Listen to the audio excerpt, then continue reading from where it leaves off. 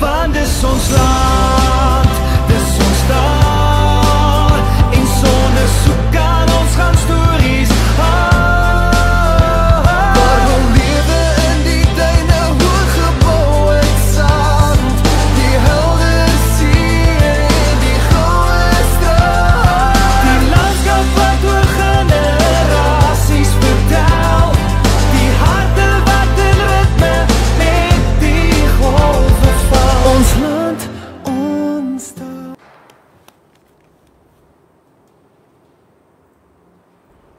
Hartlike goeiemôre en welkom by Kletskompas. Ons gaan hierdie week regstreeks vanaf SKW uitsaai, vanaf die Namibië Toerisme Ekspo. Ja, hier heers groot opgewondenheid. Ek en Dani Boysen gaan vir julle vertel wat is vandag in die nuus. En daarna gesels ek met FNB Namibië se meneer Christo Viljoen. Hy is die hoof van toerisme en die landbou afdeling. Onthou dan ook dat die Toeris van die jaar se video, een van die finaliste se video's gaan uitgesaai word.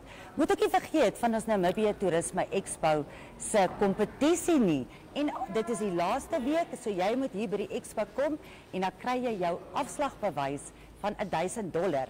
Maar onthou die vraag, ja, al wat jy moet doen is jy moet net hierdie vraag antwoord. En die vraag is, hoe groot is die Etosha pan? Dit is reusagtig groot. Maar ek vra weer die vraag, hoe groot is die Etosha pan?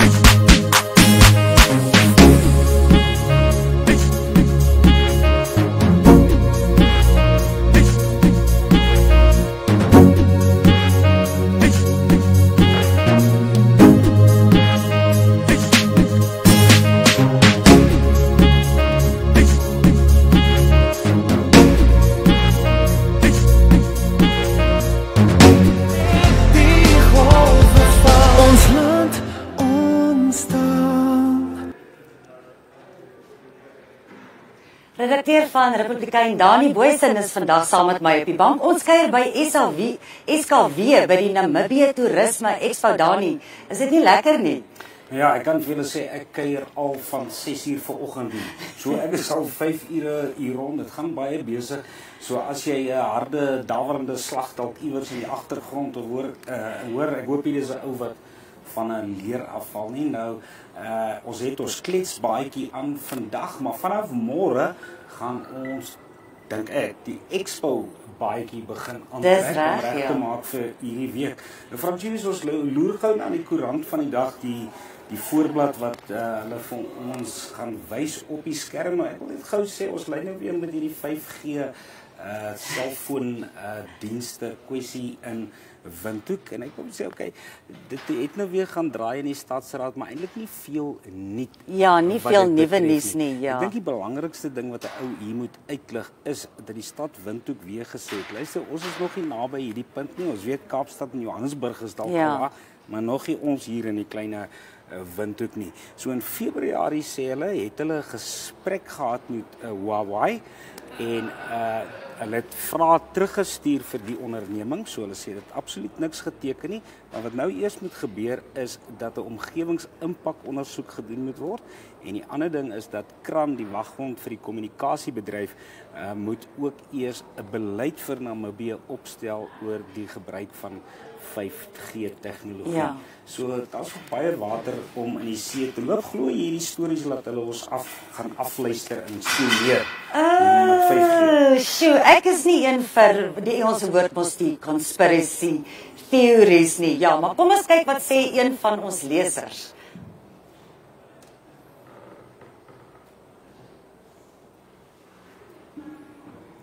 Ja, Facebook kommentaar. Ja, wil nou nie daar wees die Facebook kommentaar nie. Kom ons gaan maar oor na die... Ons regisseur is besig, hy moet maar vir ons net 'n arm gooi. Ja, as hy gereed is. Kom ons gaan oor na verlede week se heerlike reën. Op Gobabes het 30 mm gereën, Ottawa 10 mm. Ja, en hulle sê van die reenseisoen, ons gaan 'n baie goeie reenseisoen hê. Ons gaan na bladsy 2 toe.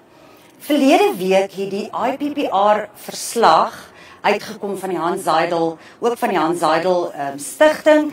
Sjoe, en dit was omtrent 'n verdoemende verslag oor ons natuurlike kapitaal. Al die wildstropery, die houtoeste, die onwettige kappery in ons woude en ook dan die sandmyne. En die ministerie van die omgewing, bosbou en toerisme het toe nou teruggekap en hulle sê nee, hulle is dan regtig nie so skuldig hier aan nie. Hulle doen alles in hul vermoë en hulle mandaat is om ons natuurlike hulpbronne te beskerm. Ja, so ek is bly hulle teruggeantwoord en ook wat sê julle daar buite nê, want waar ook die trek is dikwels 'n vuurtjie. En ons weet mos hoe is die hout geplunder. Ons weet. Een van die groot kwessies is vir my ook die sandmyne in die noorde. Ons kry nog steeds berigte en ons sien berigte van dit wat voortgaan. Jy moet so 'n bietjie aanblaai gou na bladsy. Ja, ek blaai na bladsy 4 toe, Dani. Die houtskoolbedryf weet ons het ontsettend begin groei in Namibië, ook deels as gevolg van die droogte. En nou is daar weer nuwe klagtes wat ingedien is by die vereniging van die produsente van ouens wat na bewering bome afkap wat te groot reeds is 18 cm. Ja. Dis die deursnit van die stam en ook glo tambotiehout wat ook steeds geoes word en nou gebruik word om kole vir die ouens te maak wat daar in Londen of Europa wil. Ja, van die... Maar ek dink die belangrikste boodskap hier van die vereniging is, dit is alles onwettig sulke goed. Ons neem dit baie ernstig op. As jy daarmee besig is, hou op. En jy kan ook natuurlik krimineel vervolg. Dan baie goeie nuus en regtig, ek glo hierdie man gaan ons ook op die wêreldkaart sit. Die Verenigde Nasies se Wêreldtoerisme Organisasie se sekretaris-generaal het gister in Namibië geland. Hy kom kuier by ons en die goeie nuus is dat hy ook die gasspreker gaan wees Woensdag met die amptelike opening van die Namibië Toerisme Ekspo. Ja, so eers gaan hy nou bietjie Sosses Vlei toe en hy gaan kyk hoe lyk ons UNESCO erfenisgebied daar, Namibië Sand en See. So ek dink hy gaan baie vir ons beteken om ook ons ons Namibië naam as 'n toerisme bestemmingsplek daar buite in die wêreld te plaas. So dit is baie goeie nuus. Daarin gaan ons gou-gou na die Ja, ek wil nie veel oor politiek praat, ja. Koerante, maar elke uitgawe, elke party vertel sy eie storie, bak sy eie mooi broodjies en SWAPO wat onder meer die naweek verskeie goed gesê het daar in Rundu het hulle gesê SWAPO is nie korrup nie, dis individue. En meneer Abi Gangop is natuurlik nou nie president daar waar hy gepraat het, die president van SWAPO. Hy's bietjie kwaai vir die NBC want hy sê as ons 5 minute kry en al die ander 17 partye kry ook 5 minute, dan kry hulle wat 7 x 5 35 minute en hulle hou glad nie vir ons, hulle sê ons verskriklik sleg. Ja. Die hele tyd. So, maar ons probeer daagliks vir jou ook berigte plaas wat bietjie kyk na kwessies en vandag is dit behuising en infrastruktuur. Ja. Nou ja, dis lekker hier op die rusbank, maar wat is volgende op ons Volgende op gesels ek met meneer Christo Viljoen, FNB Namibië se hoof van toerisme en landbou en hy vertel vir ons hulle bydra FNB Namibië se bydra en ondersteuning aan die Namibië Toerisme Ekspo en die toerismebedryf in die geheel en hoe dink hy gaan die toerisme sektor weer uit die as opstaan. Geniet dit.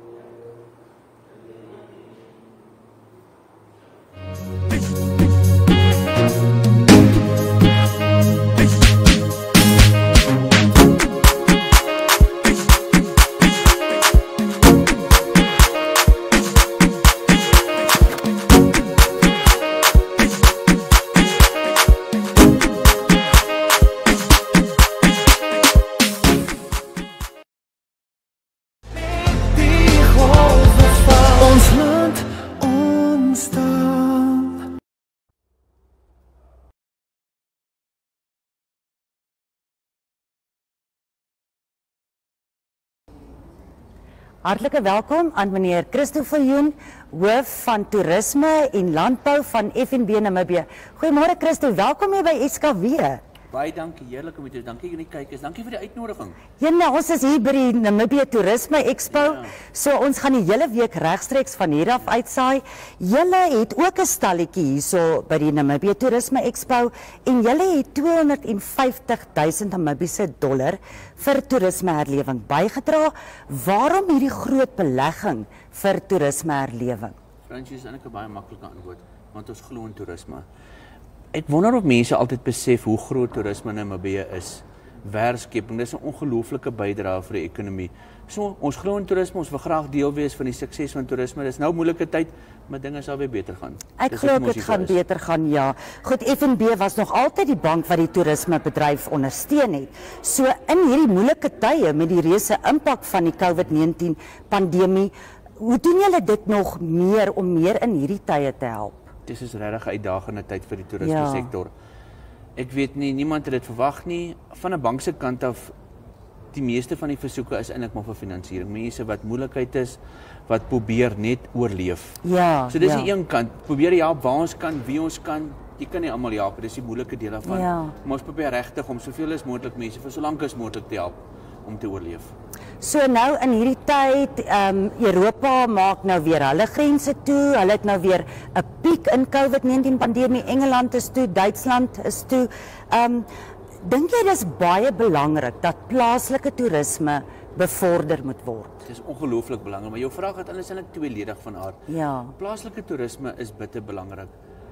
Dit laat mense uitkom, dit leer mense van ons land ken, maar as jy gaan kyk na die internasionale toerisme, is nog altyd die mense wat die meeste spandeer. So die plaaslike toerisme instansies, die lodges, die plekke, hulle kan nie net oorleef van plaaslike toerisme nie. Maar dit is krities belangrik dat ons plaaslike toerisme bevorder en uitbrei. Ja, en ek meen, ek wil ook graag hê die mense moet ons land sien. Ja, pragtig. Daar's baie mense wat nog baie min van ons land gesien het. Ek het byvoorbeeld, daar's soveel plekke wat ek nog wil sien, soos heel bo in Kahukuland was ek nog nie. Ja, Kaap, Andrea, daar's soveel plekke wat ek nog wil sien. En ja, ek dink regtig mense moet bietjie spaar en dan veral nou met Desember wat voor lê, net bietjie uitkom en ons land gaan sien en veral daai agterpaaiery waar die mooiste plekke is, ja. Dit is ongelooflik bekostigbaar vir ons plaaslike mense. Dit is. Gebruik jy geleentheid, gaan ken jou land, gaan leer. Warm maar buite, maar geniet dit. Geniet ons oop spasie en ons ruimtes en die vriendelike mense. Geniet dit. Dit is daarso. Christo, dan dink jy die toerisme sektor sal weer uit die as uit kan opstaan? Ongetwyfeld. Ongetwyfeld gaan dit lyk soos wat dit nou lyk, waarskynlik nie. Ja. Maar die toerisme sektor, ek regtig nie die beter woord daarvoor nie, maar dis 'n resilient klomp mense. Ja, Hulle weet om aan die ander kant uit te kom en ek glo in hulle. Hulle sal dit maak werk. Dit gaan dalk nie so maklik wees, dit gaan dalk langer wees as wat is verwag. Maar ons gaan aan die ander kant uitkom en ons gaan beter aan die ander kant uitkom en ek glo in Namibië toerisme en sover wat my kennis trek, die mense wag om te kom. Dis net dat hulle kan nie uitkom nie. Ja, maar dinge gaan gebeur, geen net kans. Ek dink hulle wil en ek dink met Namibië met sy oop wye ruimtes en spasie is dit die ideale plek om te wees om nie daai pandemie op te doen nie. Ongetwyfeld die mense wag, die plek is reg. Dan moet die vliegtuie net kom en die mense moet kom en verwelkom hulle as hulle eendag hier aankom. Ons verwelkom hulle met oop arms. Voorwaar. Baie dankie Christo dat jy by ons gekuier het. En geniet die expo. Baie dankie en alles van die beste vir julle. Baie dankie. Mooi bly.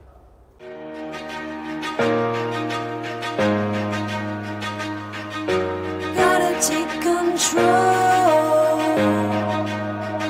Start listening to my soul. Overlooking back. Where's the point in that? And it feels good, so good. Coming back again. Rising up above. Fearing this pain. Letting go of memories. Knowing they get to find me. Rising up above. Feels good. Starting to believe what will be will be. Overlooking back. Where's the point in that? And it feels good, so good.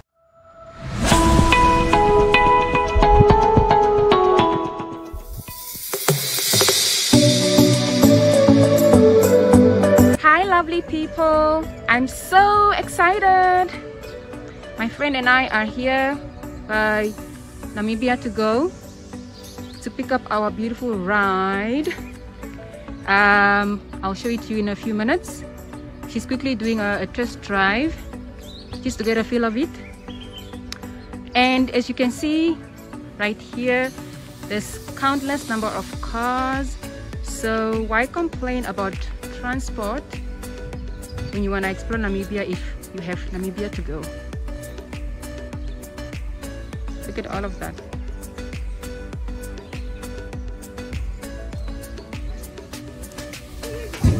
And that's our beautiful ride. It's so cute. Look at that.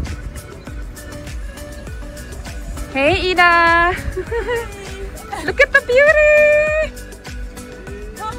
We are heading off now.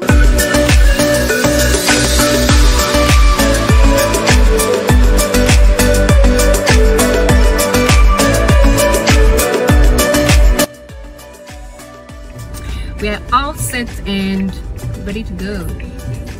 Thank you, Shell, for sponsoring us Yay! for the field. Yep. And look at our t-shirts Representing Shell. representing Shell.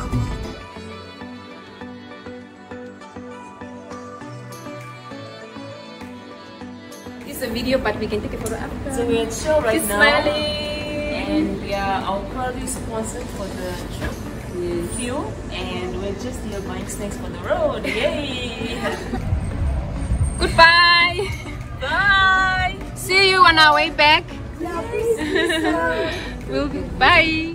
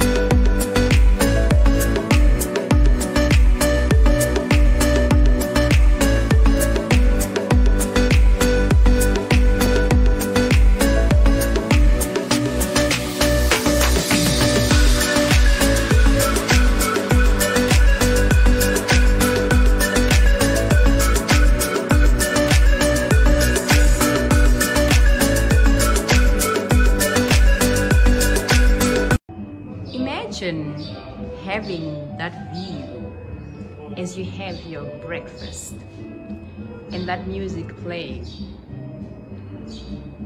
Such a relaxing moment. Delicious.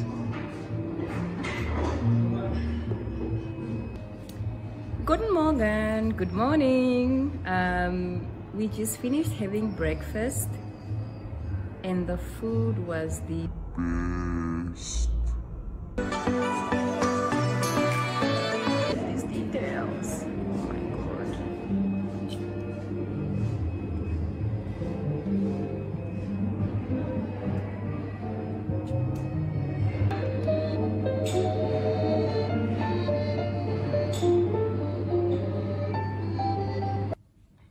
It's just the bar area. I'm going to the inside right now.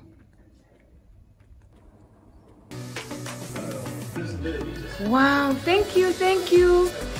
This is beautiful. Guys, you can have any drink you want. Any drink you want. Look at the view. Look at the view.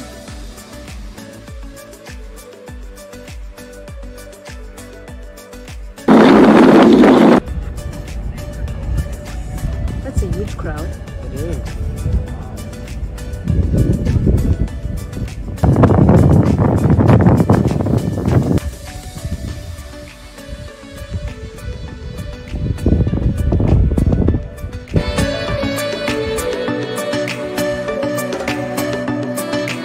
Looks nice at night as well. Yeah.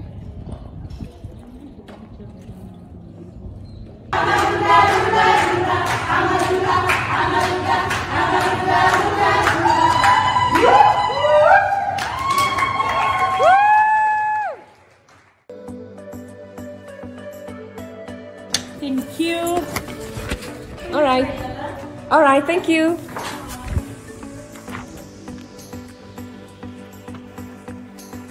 Bye.